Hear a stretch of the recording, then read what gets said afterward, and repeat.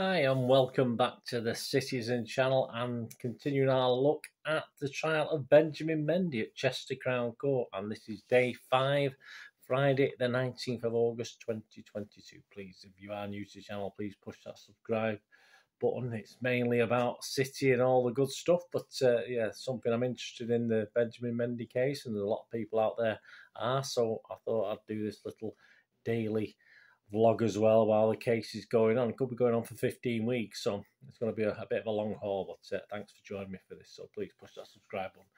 Please give us a thumbs up, guys, not for what's going on, but just for me. You make an old City fan very happy. Right, let's talk about day 5. The background, of course, a 28-year-old Mendy's been charged with 8 counts of rape, 1 count of sexual assault and 1 of attempted rape.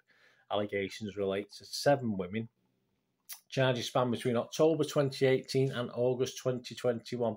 Mr. Mendy's co-defendant, Louis Sahat Machuri, is 41, is also standing trial, accused of 8 counts of rape, 4 counts of sexual assault relating to 8 alleged victims. Both men, of course, deny all the charges against them, and Judge Stephen Everett resides. And my thanks again to the Manchester Evening News website for this little sort of timeline they do on the court proceedings, which I make use of, and my thanks to them. Right, 10:55 a.m. jurors were back in court, and Mr. Mendy's defence barrister Eleanor Laws QC continued to cross-examine woman 2. Manchester City defender is accused of raping the woman at his home near Prestbury, Cheshire in October 2020. Ms. Laws is asking the woman about a message her friend sent her the following morning. In the message, the court is told that the friend informs woman 2 that another friend has sex with Mr. Mendy on the evening of the alleged rape. The woman says she assumed she was referring to another man who her friend had spent quite a lot of time with. She claims it was not until later that she became aware that her friend has sex with Mr. Mendy. Ms. Laws asked the woman if she is someone who always tries to tell the truth. Absolutely, the witness replies. Ms. Laws then asks about a message she sent to another friend the day after the alleged rape, in which she disclosed that she had been sexually assaulted by someone. In the message, she says she did not know the name of the person she believed to be responsible, but they were French and a footballer for Man City. Mr. Mendy's barrister suggests she knew who he was by then, as analysis of her phone showed she had made a Google search of his name shortly after the alleged incident. The woman says the following date was a whirlwind, adding, "At the time, I believe I did not know."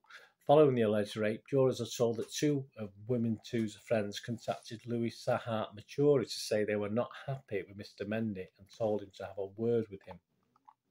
When they were told the woman what they had done, Ms. Laws accuses her of telling her friends not to speak to Mr. Machuri about her again. Ms. Laws asked woman 2, "Is that because you had started to lie and exaggerate to your friends about what happened with Mr. Mendy?" The witness replies, "No, absolutely not." Ms. Laws then asked the witness about her claim that Benjamin Mendy confiscated her phone before looking through explicit pictures of her on Snapchat. She says the images were in the password-protected My Eyes Only section of the app. The QC suggests to the woman that she must have given Mr. Mendy her password in order for him to access the pictures. For Mr. Mendy to have seen those explicit photos of you, somehow that password needs to be put in there, she says. There are 2 options. You either wanted to show him the images of yourself, the other is you are looking at those images of yourself and he happened to come over and look at them, which would not make any sense. The woman says she entered her password to show Mr. Mendy that she had not taken any pictures of his home. At 12:01 p.m. there was a short break. At 12:34 p.m. the jury returned.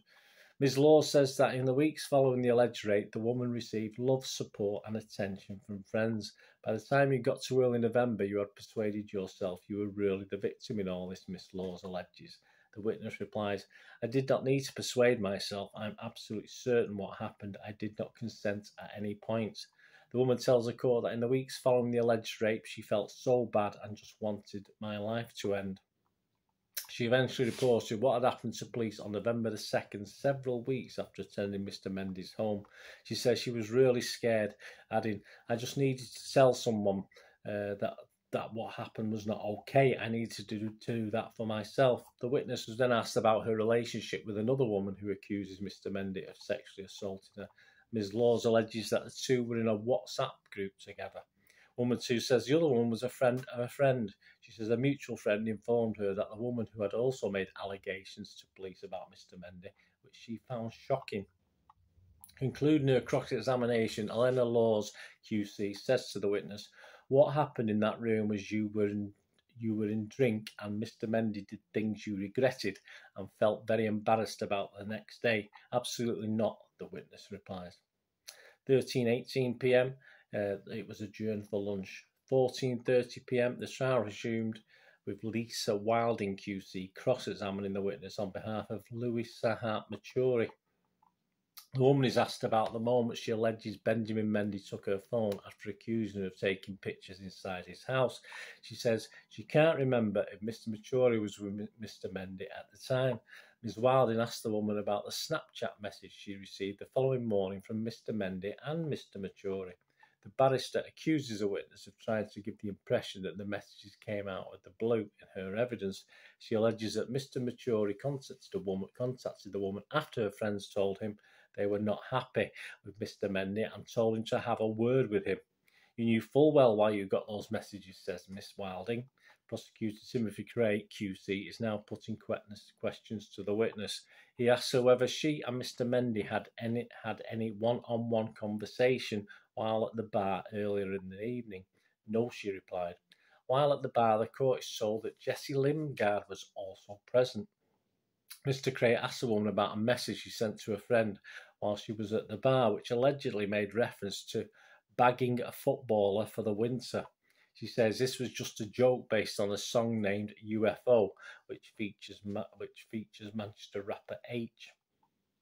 The woman tells the court that her friends were more enthusiastic about going to Mr. Mendy's house than she was.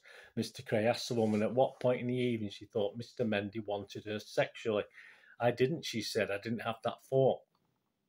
Mr. Craig asked the woman how scared she was when Mr. Mendy allegedly told her to take her clothes off in his locked bedroom. "That's when it just hit me," she says. "I'm in a room, I can't get out with somebody I don't know. I remember looking around thinking, what sort of situation am I in?" She continues, I just thought my only option was to take my clothes off because he promised he would not touch me. I thought maybe he just wanted to look at me." The woman is being asked about why she decided to make the allegation of rape against Mr. Mendy to police. "I just did not want to be here anymore," she said. "That's a really scary thought for me to have because I know I have good friends and a good job, but I could not carry on not being honest. I thought to myself, if I go, I'd just be heard because I was not heard on that night. If someone just listens and is out of me, then I can try to carry on. I did not want my life to live my life. I wanted to pretty much not be here anymore. I don't want to do that to my family or my sister." At 3:48 p.m, the jury finished hearing evidence for the day, and of course, proceedings will continue on Monday morning, the 22nd of August. That'll be day 6, guys. I'll be back then. Please tune in. Let me know your comments. Let me know your feelings. Great to hear from you. And please, until we meet again, oh, that's one thing, don't I? Please stay safe, everyone. Thanks for watching. Bye for now.